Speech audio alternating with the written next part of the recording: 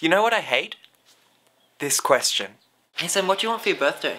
Because it's framed like a if you could have anything, what would you choose question. Which in and of itself would take me weeks, if not months, of list making and prioritizing and reordering to decide. But it's not that type of question at all. It's really, Hey Sam, try and guess my price range for your birthday present, and then choose your favourite item from the remaining suitable options. I just can't handle that kind of pressure. But you know what else I hate? Things ending. I'm a wreck. I can't handle it. When I finish a show I'm in. When I finished school. When Harry Potter ended. No. And now tonight, Packed to the Rafters is gonna finish.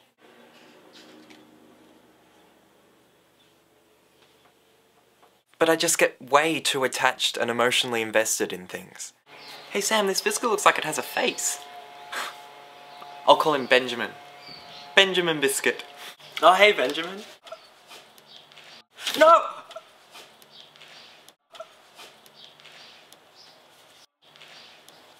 You have no soul.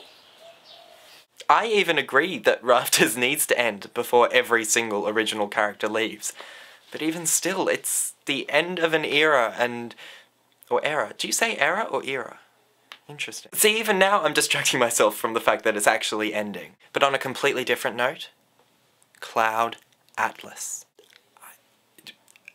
Watch this movie. Last week I was talking about The Great Gatsby, and there were varied comments about whether you should read the book before seeing the movie.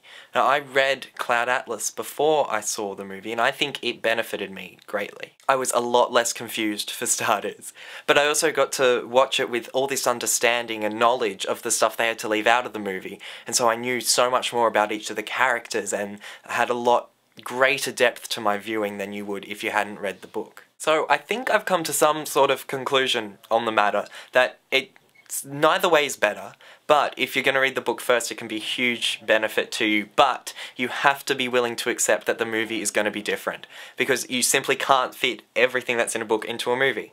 Or you could go the opposite way and watch the movie first and then read the book as some sort of awesome extended edition of the story. But this week, let me know in the comments below how you guys deal with things ending. Or do you just not have a problem with it at all? Also, how do you guys deal with the what do you want for your birthday question? Tips and advice greatly appreciated. Leave your comments below and I will see you guys next week.